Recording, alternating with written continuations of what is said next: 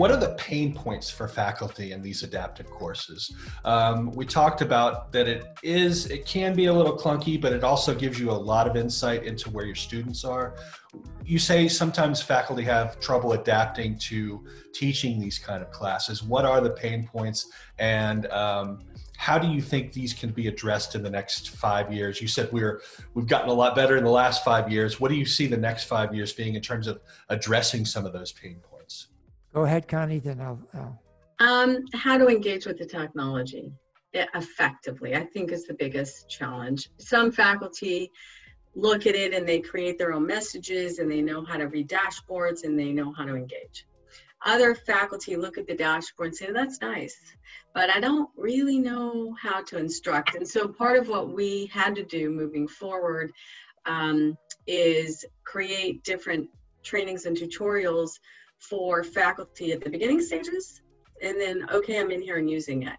Because we found that I can understand how to use a technology, but how do I effectively facilitate is actually a different conversation. So in a total online environment, the last thing I'll say too is that sometimes faculty don't have visibility into the entire map. They understand the content that's happening, but if a student is hung up on a particular question, if the student doesn't bring that question to the faculty, then it's a harder conversation. So I think while it gives insight, faculty do potentially have to adjust and not know, every little experience the student is having with the content, which for some faculty, they can roll and work with it, and other faculty may need a little bit more work in dealing with the content that way. Chuck? Do you know the Bob Dylan song, A Hard Rain's Gonna Fall? There are a lot of pain points, and Connie's done some very specific ones with faculty-student interaction, the transformation of faculty roles, the transformation of student roles. That kind of change is difficult. Adaptive learning is a lot of work.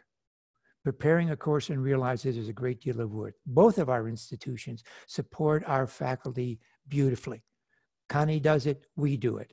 It's required. If you just throw faculty to the wolves, it's not going to work. Trust me, it won't want to work.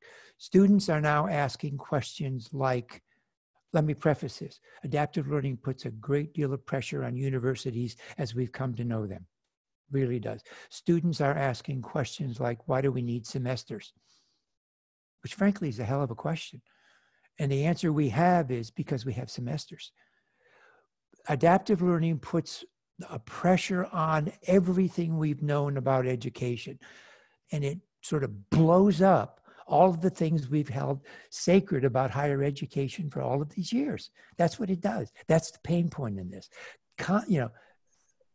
And we said last night, what are universities dealing with?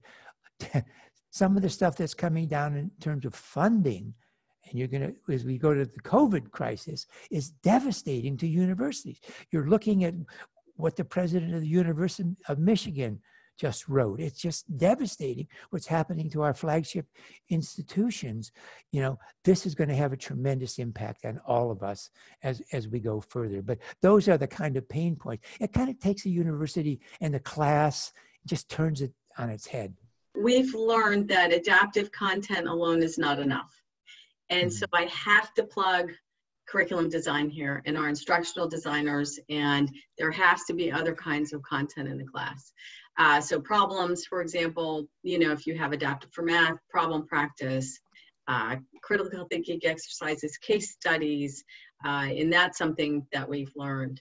I think that the other piece is that this is a preview to our next research, is that we're looking at how adaptive predicts. And I'll give you a spoiler. There is a certain point in time student cannot pass a course. They hit a wall at a certain point in the course, and that's what our next bit of research is, which for CTU has been so insightful. If you think in a 5.5 week model at a certain point in time in the course, doesn't matter if a student's not passing, they're not going to pass. That's a tough one to swallow for an educator, but it makes sense. And so I think our research is continuing, and we're looking at how this can also continue to effectively inform faculty about how to engage with students for improved outcomes.